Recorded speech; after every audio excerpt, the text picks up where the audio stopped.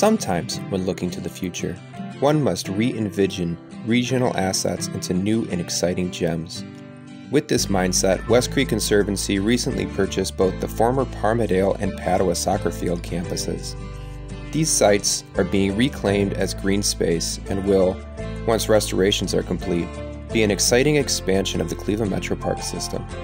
Projects like this are understandably multidimensional, and although not open to the public just yet, need your support to bring these visions to reality.